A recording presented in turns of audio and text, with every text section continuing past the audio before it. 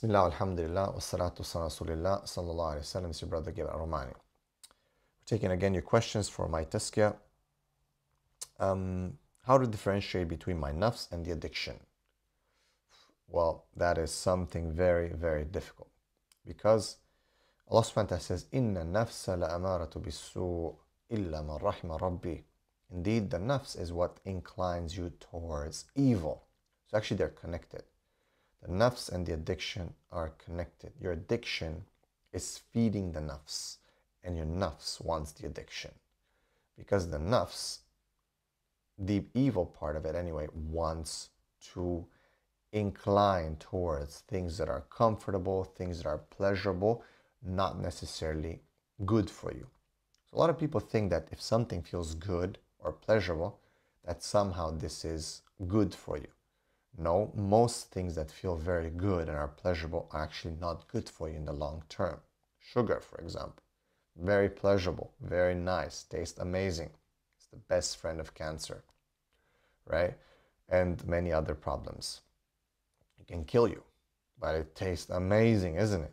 And remember, it's not just sugar that you put a spoon and you dip a spoon in, a sugar bowl or something. No, I'm talking about chocolate, everything that's sweet like that could have long-term, very, very severe consequences on your health. So there is no differentiation, I believe. Addiction is linked to the nafs, and the nafs will incite you towards that addiction. What we need to understand is how to control the nafs and how to limit the nafs so it's not controlled by the addiction, right? So actually the nafs should control the addiction, not the addiction the nafs, right? So we do that through constant dhikr and salah and qiyam and our ibadah. If you look at Islam, it's all basically structured in such a way to fight the nafs. Now the question might be like, why would Allah subhanahu wa ta'ala create me in such a way that I have to deal with this? This is the test. That's why it's called submission. Allah has made you in such a way that you're susceptible to sin, you're susceptible to corruption, you're susceptible to, I see a chocolate from here right now and I'm really susceptible to eating that chocolate. But you see, it's like, I was just looking that way. I was like, man, chocolate.